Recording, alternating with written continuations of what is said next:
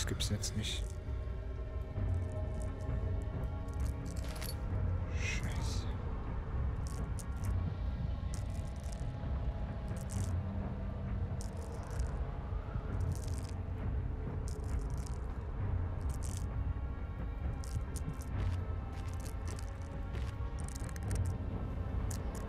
Bisschen hier bleiben.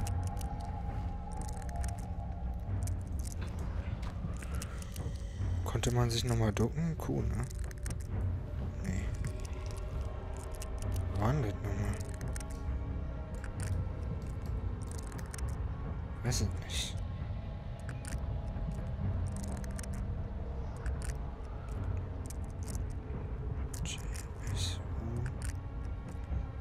P. Probier jetzt gerade mal alles aus. Nee. Nee.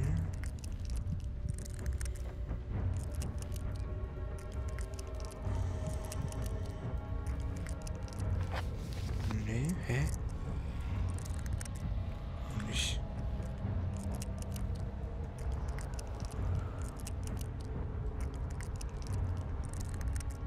Halt. Keine Ahnung. Aber das Gefühl, das wäre jetzt ja... Scheiße, die Wand. Weg, weg, weg, weg.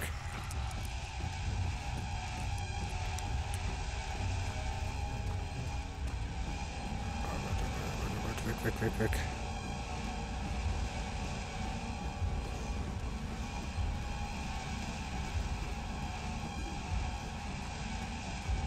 Schnell weg.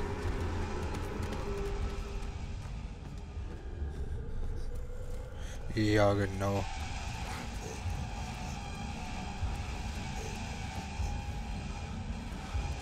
Oh Gott, oh Gott, oh Gott.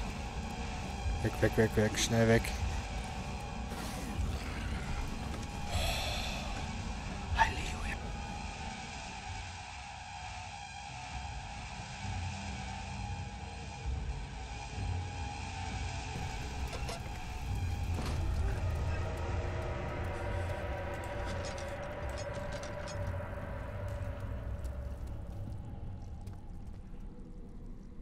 Oh Gott. Was?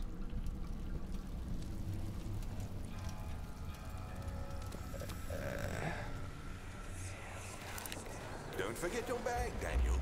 I won't. Diese... There is no shame in using a parasol in the desert. As it happens, it's imperative to your survival. But it looks ridiculous. The shame will hurt much less than dying, I assure you. Alter.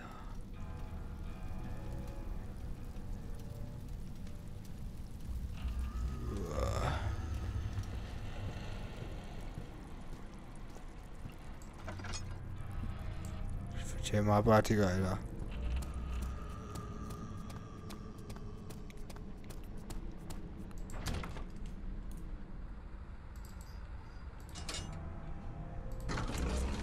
So. Jetzt geht's weiter.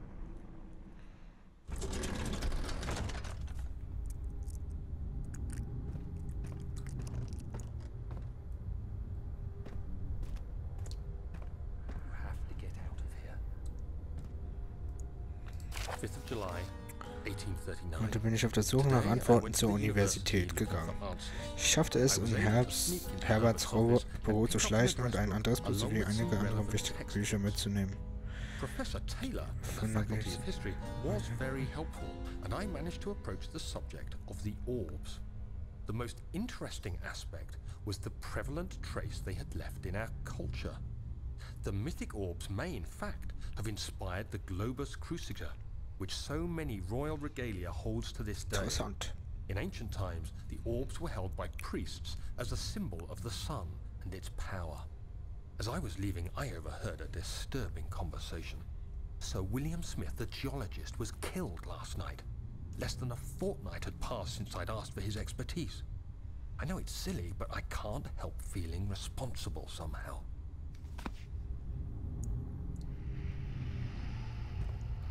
Okay.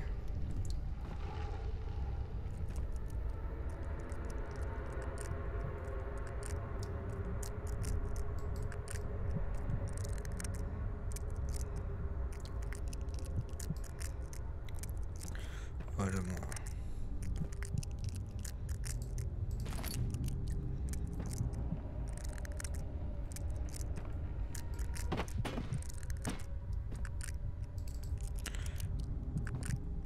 Den Zunder will ich noch ran. Komm aber irgendwie nicht ran gerade.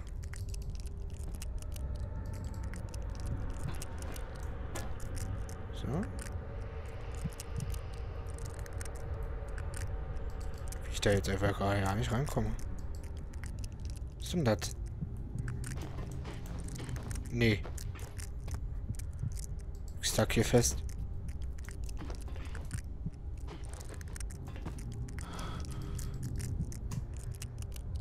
Naja, dann lassen wir den jetzt halt liegen. Ist jetzt egal.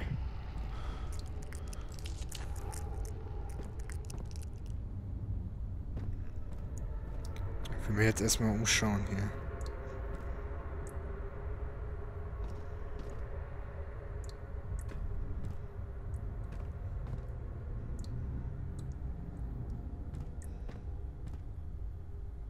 Super.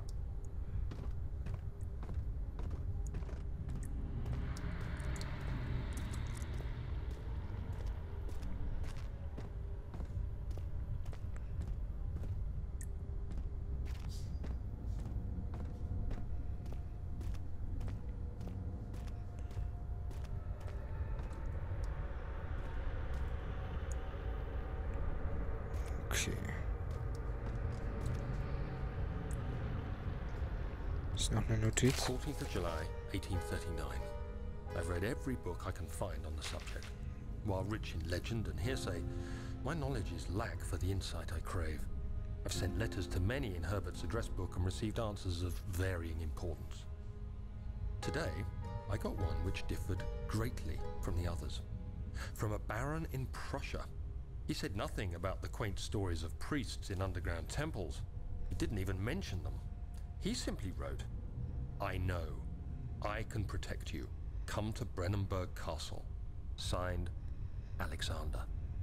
What am I to make of this? Protect me from what? Is someone after me? I looked up Brennenburg and traced it to the Prussian woods near the Baltic Sea. While being the least informative letter I've received, it causes me greatest distress and interest. As I write, my thoughts are drawn to my nightmares in which a most disturbing sound calls to me. A sound defying description. A voice from the void. The last few weeks have been awful, with so many sleepless nights dreading a repeat of those horrid dreams. Tomorrow, I shall visit my physician, Dr. Tate, in hope that he can provide me with sedatives to help me sleep. Okay.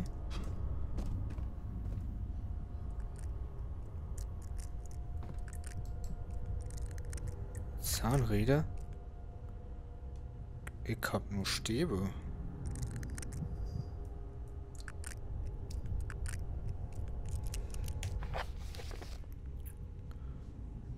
Finde aus, wie man den Motor startet.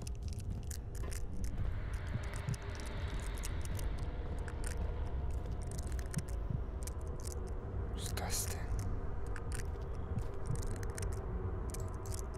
Ist das hier Schaufeln oder was?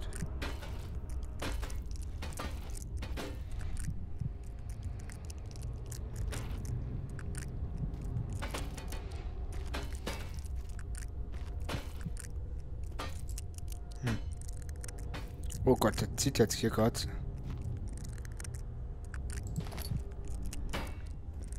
It's cold.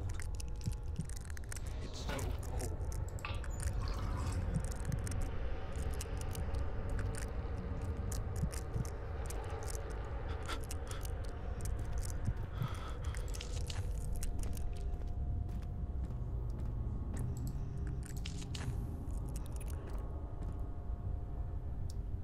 Ist aber alles nicht hier, ne?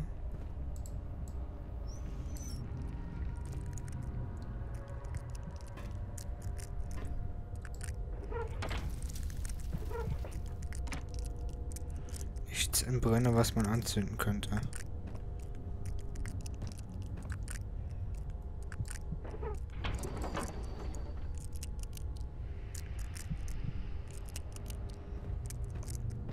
sich funktioniert die Maschine also, okay.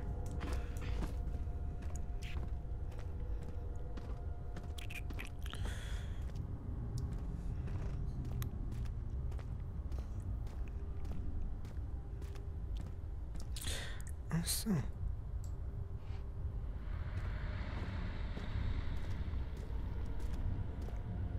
Hier war ein Zahnrad.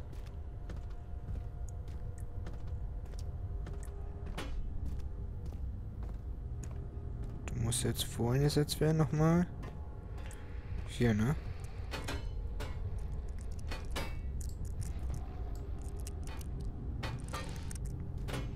Zahnrad passt nicht in diese Speicher.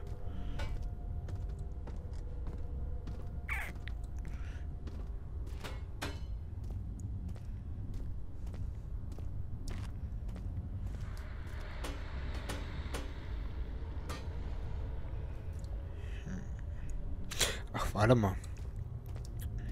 Sind doch 3 Speichen gewesen, oder?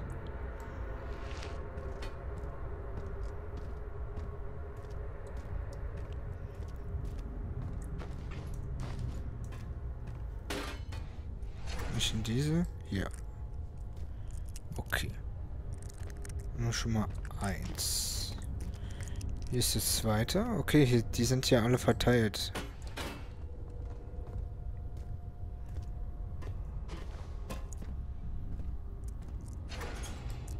So, 2. Dritte vielleicht hier. Jetzt müssen wir das hier irgendwo noch finden. 2 haben wir schon mal. 2. Nicht mehr und nicht weniger.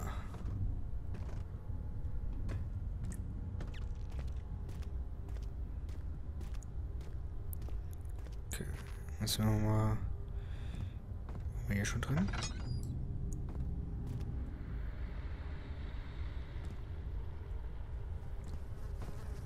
Was ist das? Noch eine Notiz. 17th of July, 1839. How has this escaped me? They're all dead. Limbs scattered, heads split down the middle, their skin flayed as if boiled. I feel like I'm falling into myself. What's happening? Sir William Smith, Professor Taylor, now Dr. Tate. Is it following me? How can it not be? It's the damn thing I brought from Africa. Something is after me. I have no choice but to trust the Baron. He better know what he claims. If he is wrong, I suspect he'll regret it as well. Ups.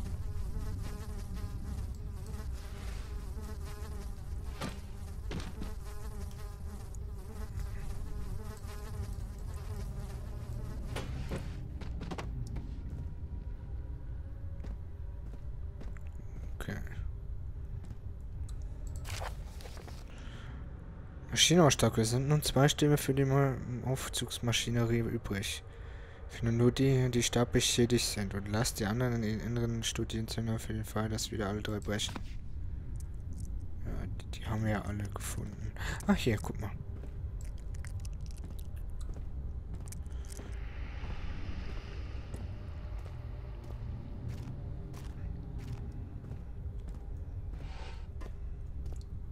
Ups, falscher Weg.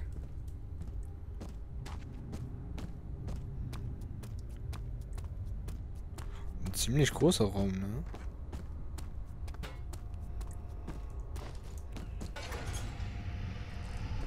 Okay. Kann man da schon was bewerkstelligen?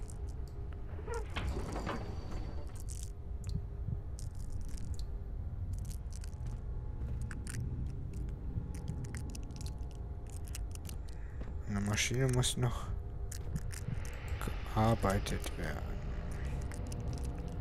Bis sie... Achso.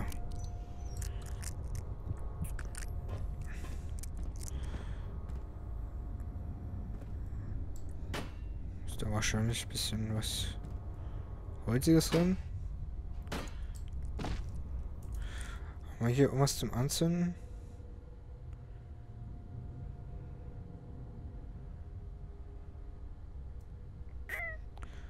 Nope. Das werdet ihr hier irgendwie finden.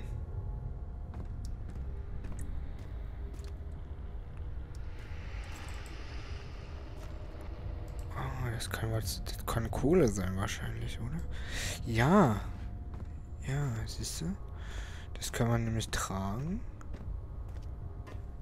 Und dann müssten wir... Genau, das da reinwerfen. Schmeißen wir am besten gleich alles rein. Oder? Ich sag mal 2 Stück.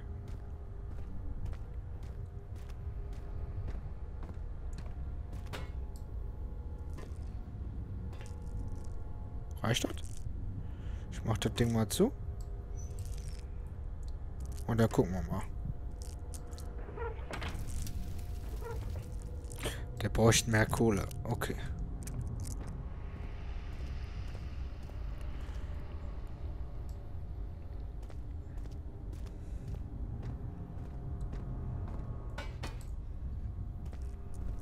Der Brenner ist jetzt voller Kohle.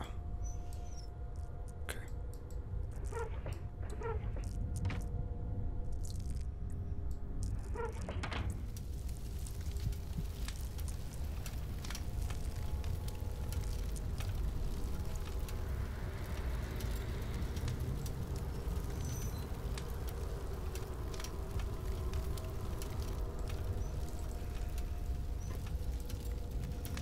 Ich lasse das mal so offen.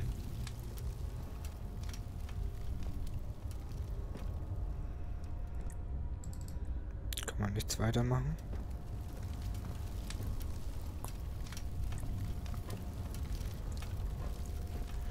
Kann ich das jetzt betätigen?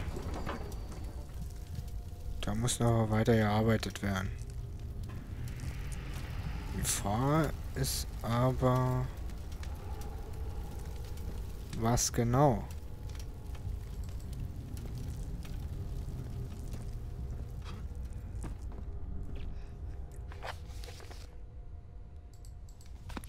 Okay. Wollen wir das mal herausfinden?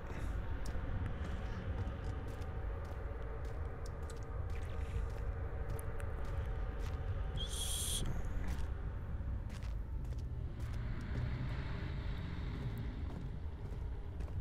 Hier alles schon erkundet hier? Ja. Strom. Muss das hier rein?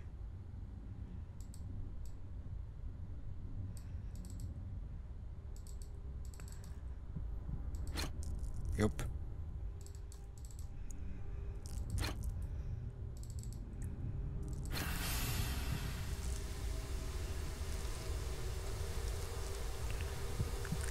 Okay. Strom ist schon mal an.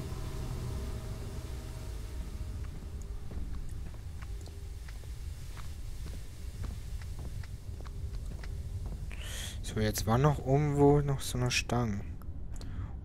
Oben 8 und 8. Von hier kamen wir. Genau. So.